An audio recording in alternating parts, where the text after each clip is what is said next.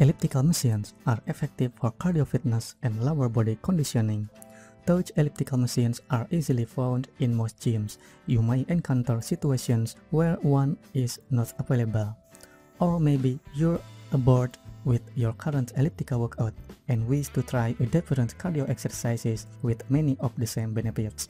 Running, cycling, and aerobics are suitable alternatives to elliptical machine workouts.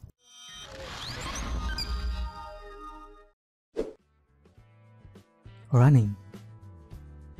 Running works your entire lower body, arms, and core. It's also great for cardio fitness and burning calories. Typically, the longer you run, the more calories you burn. Cardio fitness can also be improved by running several short, fast-paced intervals followed by short recovery periods. You can run outside or indoors on a treadmill. Make sure you have the correct running shoes for your feet and body frame. Remember that running is an impact exercise, and you may experience some initial normal muscle soreness. Cycling. Like running, you can cycle outdoors or in most gyms. Long, sustained sessions of low-intensity cycling help maintain your cardio and lower body fitness. Like running, shorter intervals of high-intensity cycling improve cardio fitness and increase the rate of calorie burn. Spinning classes are offered at most large gyms. These classes feature specialized indoor cycles with adjustable resistance levels. Classes are challenging and normally 1 hour long. Remember to bring something to drink and a towel with you to a spinning class. Aerobics.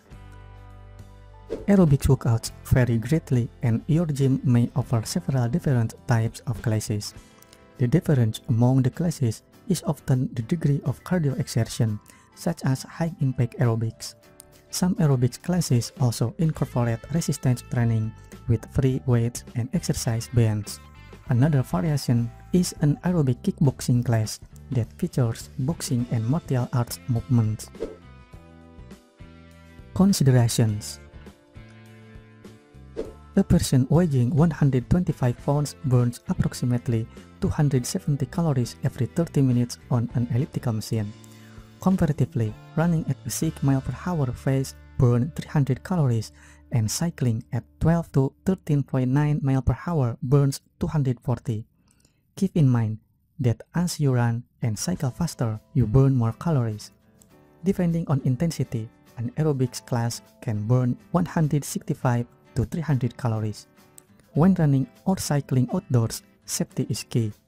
Try to avoid busy roads and use paths or trails where automobiles are not allowed. You should wear a helmet when cycling, and remember to drink plenty of fluids before and during your workout.